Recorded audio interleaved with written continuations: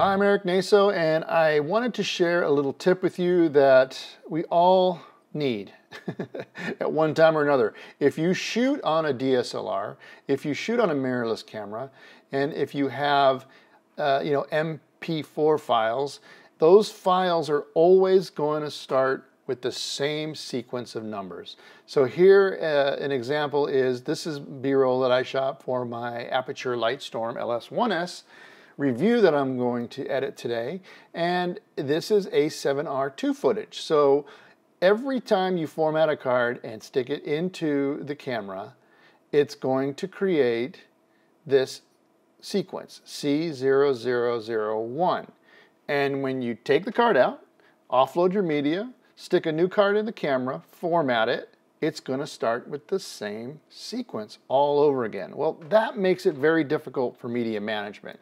So let's do it the free way in OS X to change these files, the names of them. It's super easy, and it's actually pretty cool. So here we go. I have to select all of them.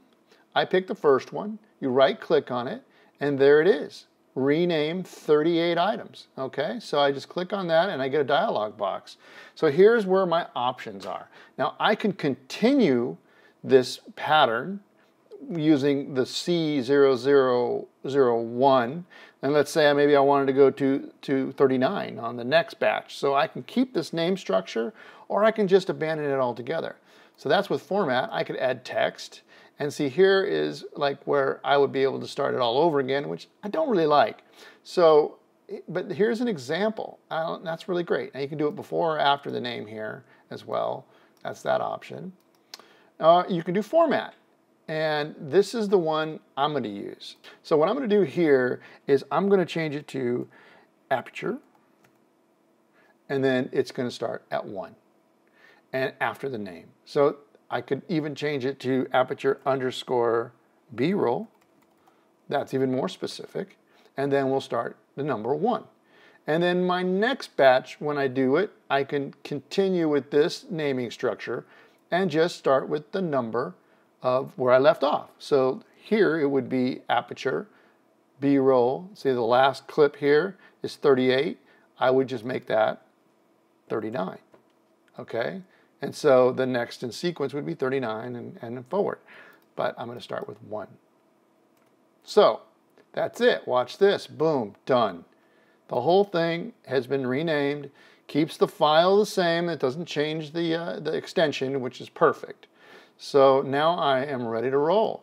Now I did this after I copied it all off to my hard drive. So I left the original card structure the same, which is here.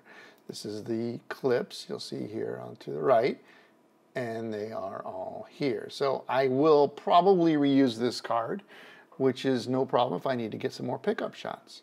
So that's it. Pretty easy, but I tell you, it drives me crazy. If anything goes wrong, if your media goes offline, you better know where it is, because doing a search for C0001.mp4 is, well, it's going to be a little more difficult.